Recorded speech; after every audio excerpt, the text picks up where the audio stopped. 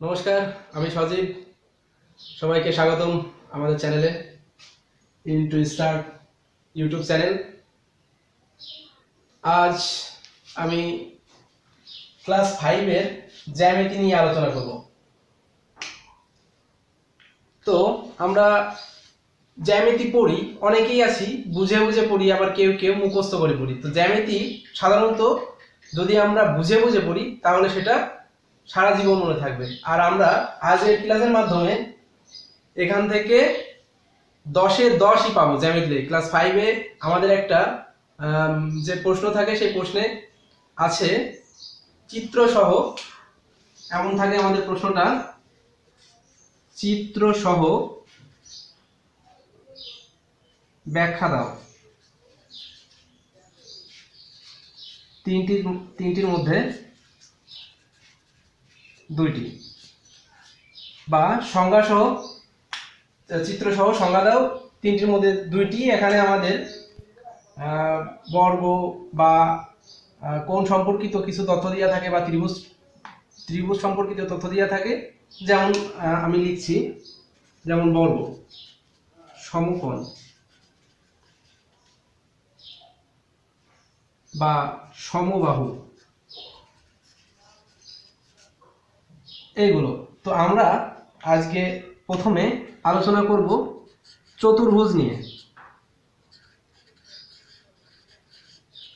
চতুর্ভুজ নিয়ে আলোচনা করব। চতুর্ভুজ কাকে বলে? চতুর্ভুজ হচ্ছে চারটি সরলরেখা দ্বারা সীমাবদ্ধ একটা ক্ষেত্রকে চতুর্ভুজ বলে। এটা একটা চতুর্ভুজ। আমরা চতুর্ভুজকে কয় ভাগে ভাগ করতে পারি? আচ্ছা, হচ্ছে বর্গ, আয়ত,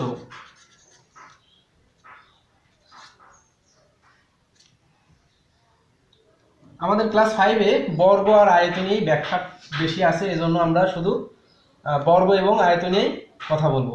বর্গ হচ্ছে এমন একটা চিত্র, আর আয়ত হচ্ছে এমন একটা চিত্র।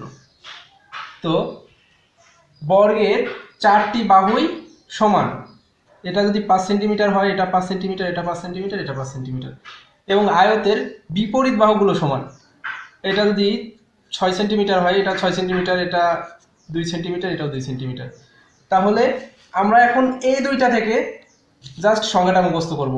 যে চতুর্ভুজের, যেহেতু একটা, এই দুটাই চতুর্ভুজ, যে চতুর্ভুজের চারটি বাহুর মানই সমান এবং এই কোণগুলো 90 ডিগ্রি।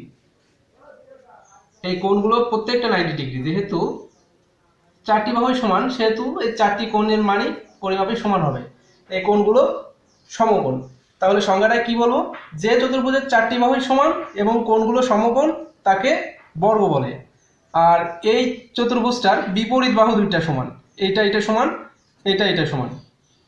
তো আমরা এর থেকে কি সংজ্ঞা বলতে পারি? যে চতুর্ভুজের বিপরীত বাহুগুলো সমান এবং কোণগুলো সমকোণ, এর কোণগুলো 90 ডিগ্রি।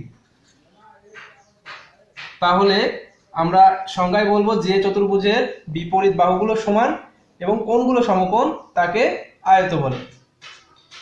এ হচ্ছে আমাদের চতুর্ভুজের বিষয়, যেটা ছিল ভিতরে। ক্লাস 5-এ সমাপনী পরীক্ষায় যদি এমন চিত্র সহ ব্যাখ্যা দাও, যদি বর্গ বা আয়ত থাকে, তাহলে আমরা এই দুইটা সংজ্ঞা এখান থেকে দেব বুঝে বুঝে, যে চারটা বাহুই সমান এবং কোণগুলো সমকোণ। এর মধ্যে সিমিলার আছে, কোণগুলো দুইটারই কোণগুলো সমকোণ। তাহলে আমরা শুধু পড়বো যে চতুর্ভুজের চারটি বাহু সমান এবং কোণগুলো সমকোণ তাকে বর্গ বলে। এটারও যে চতুর্ভুজের বিপরীত বাহুগুলো সমান এবং কোণগুলো সমকোণ তাকে আয়ত বলে। এবার আমরা আসছি কোণে। আমাদের পরের টপিকস আছে কোণ। কোণ কি? কোণ হচ্ছে দুইটি রেখা বা সরলরেখার মিলিত বিন্দুতে যে আকৃতি সৃষ্টি হয় তাকে কোণ বলে। অর্থাৎ এই একটা সরলরেখা, এটা একটা সরলরেখা, এই দুইটা সরলরেখার মিলিত বিন্দুতে এখানে যা সৃষ্টি হয়েছে এটাকেই বলা হয় কোণ। এখন কোণ, আমরা একটা সরলরেখা নিলাম, এর উপর একটা বিন্দু নিলাম, এখানে 180 ডিগ্রি আছে, এটাকে বলা হয় সরল কোণ। এবার এই 180 ডিগ্রি থেকে যদি আমি ডিভাইডেড করি মাঝখান থেকে, তাহলে এখানে কত হলো 90, এখানে 90। এটাকে বলা হয় সমকোণ। সমকোণ। তাহলে আমরা বলতে পারি যে কোণের পরিমাপ 90 ডিগ্রি তাকে এক সমকোণ বলে বা সমকোণ বলে। এবং যদি এবার আমরা কোণ, এটা 90 ডিগ্রি ছিল, তো এখান থেকে একটা ছোট কোণ বিবেচনা করি। এটা 90 ডিগ্রি থেকে ছোট, যেহেতু এটা 90 ডিগ্রি, এখান থেকে আমি মনে করলাম এটা 60 ডিগ্রি, 90 থেকে তো 60 কমই। তো এখানে কি হলো, এটা 90 ডিগ্রি থেকে কম, তাহলে এই কোণটার নাম হবে সূক্ষ্মকোণ। সংজ্ঞায় কিভাবে বলবো, যে কোণের পরিমাপ 90 ডিগ্রি থেকে কম তাকে সূক্ষ্মকোণ বলে। এবার একই চিত্র যদি আমরা আবার ফুটে তুলি, এটা 90 ডিগ্রি, যদি আমরা এখান থেকে এরকম একটা কোণ নিই, লাইক এখানে 110 ডিগ্রি আছে, তাহলে যে কোণের পরিমাপ এক সমকোণ থেকে বা 90 ডিগ্রি থেকে বেশি তাকে কি বলা হয়, স্থূলকোণ। তিনটা কোণ আমরা পেয়েছি, সমকোণ 90 ডিগ্রি, সূক্ষ্মকোণ 90 ডিগ্রি থেকে কম, স্থূলকোণ 90 ডিগ্রি থেকে বেশি। তাহলে এই তিনটা থেকে আমরা কিন্তু সংখ্যাগুলো পেয়ে গেলাম। আমাদের এবার আছে ত্রিভুজ। ত্রিভুজ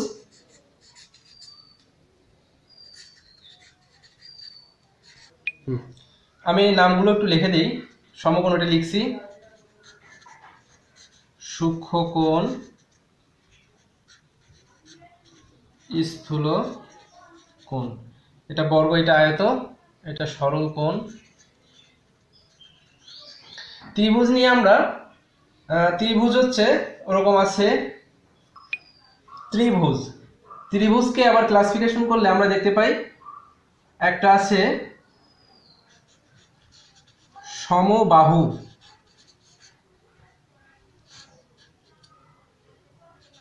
সমদ্বিবাহু, সমদ্বিবাহু, আর একটা বিষমবাহু। আচ্ছা, আমরা ত্রিভুজকে বাহুভেদের তিন ভাগে ভাগ করতে পারি, সমবাহু, সমদ্বিবাহু, বিষমবাহু। তো সমবাহুটা কি, যে ত্রিভুজের তিনটি বাহুই সমান। আমি এখানে একটু ভুল আছে, আমি লিখে দিচ্ছি, এটা 3, এটা 3, এটাও 3। তাহলে যে ত্রিভুজের তিনটি বাহুই সমান তাকে সমবাহু ত্রিভুজ বলে। সমদ্বিবাহু ত্রিভুজ অর্থাৎ যে ত্রিভুজের যে কোনো দ্বি মানে 2, আর এখানে সম মানে সমান। যে ত্রিভুজের যে কোনো দুইটি ত্রিভুজ মানে যে ত্রিভুজের যে কোনো দুইটি বাহু সমান তাকে বলা হয় সমদ্বিবাহু ত্রিভুজ। যদি আমি এটাকে 3 লিখি, এটাও 3, এটা 2.5 সামথিং, তাহলে যে ত্রিভুজের যে কোনো দুইটি বাহু সমান তাকে সমদ্বিবাহু ত্রিভুজ বলে। আর একটা বাহু আছে কি, বিষমবাহু। বিষমবাহুটা কি, যে ত্রিভুজের কোনো বাহুই সমান না, অর্থাৎ এটা মনে করি 2, এটা 5, এটা 4, তাহলে এই ত্রিভুজের কোনো বাহুই সমান না। এটা সমবাহুর তিনটি বাহুই সমান, সমদ্বিবাহুর দুইটি বাহু সমান, বিষমবাহুর কোনো বাহুই সমান না। তাহলে আমরা আজকের যে জ্যামিতিটা শিখলাম এখান থেকে, আর একটা কিছু বাদ আছে আমাদের, ওইটা একবারে বলে নিই। বিন্দু, যার কোনো দৈর্ঘ্য, প্রস্থ, উচ্চতা নেই তাকে বিন্দু বলে। দৈর্ঘ্য, প্রস্থ, উচ্চতা নাই, শুধু অবস্থিতি আছে। আমরা যদি শর্টকাটে বলি তাহলে যার শুধু অবস্থিতি আছে তাকে বিন্দু বলে। বিন্দু চলার পথকে রেখা বলে। বিন্দু চলার পথকে রেখা বলে। আমাদের ক্লাস 5-এ থেকে জ্যামিতিতে 10-এ 10 পাওয়ার জন্য আমরা যদি একটু বুঝে পড়ি, আমরা যদি চিত্রগুলো মাথায় রেখে পড়ি, তাহলে এটা আমাদের কখনো ভুল হবে না। আর আমাদের পরীক্ষায় জ্যামিতিতে আমরা 10-এর মধ্যে 10ই পাবো। 10-এর মধ্যে যদি 10 পেতে হয় তাহলে আমাদের জাস্ট 10 মিনিট পড়লে যথেষ্ট। আমরা শুধু চিত্রগুলো দিয়ে পড়বো। আমাদের চিত্রগুলোতে দেখি যে কি আছে। আমাদের প্রথমে ছিল, আমাদের প্রশ্নটা থাকবে এরকম, চিত্র সহ সংজ্ঞা দাও বা ব্যাখ্যা দাও। এরকম তিনটির মধ্যে দুইটি বর্গ থাকবে, সমকোণ থাকবে, সমবাহু থাকবে, বা এখানে ত্রিভুজ, যাই এক্সট্রা থাকবে। তো আমরা কি করব, এই যে চিত্র দেখে এই চতুর্ভুজটার দিকে আমরা লক্ষ্য করলে দেখি যে 4টা বাহুই সমান এবং কোণগুলো সমকোণ। এই চিত্রের মধ্যে যদি আমরা দেখি এর বিপরীত বাহুগুলো সমান এবং কি আছে, কোণগুলো সমকোণ, তাহলে এটা আয়ত এবং বর্গ। আর ওকে। ভিডিও অনেক বড় হয়ে যাচ্ছে, দেখার অনেক ধৈর্য থাকবে না। তাহলে আমরা যদি এইগুলো কমপ্লিট করতে পারি তাহলে আমরা সমাপনী পরীক্ষায় সামনে যে সমাপনী পরীক্ষা আছে তাতে আমরা 10-এ 10 পাবো এবং এটা ভবিষ্যতেও কাজে লাগবে। তোমরা যারা আমার ভিডিও দেখছো অবশ্যই ভিডিওটি শেয়ার করবে, লাইক, কমেন্টস এবং চ্যানেলটি সাবস্ক্রাইব করতে ভুলবে না এবং পাশে থাকা বেল আইকনটিতে প্রেস করে দিবে যাতে আমি পরবর্তী যে ভিডিওগুলো আপলোড করব সেগুলো তোমরা পেতে পারো। Thank you.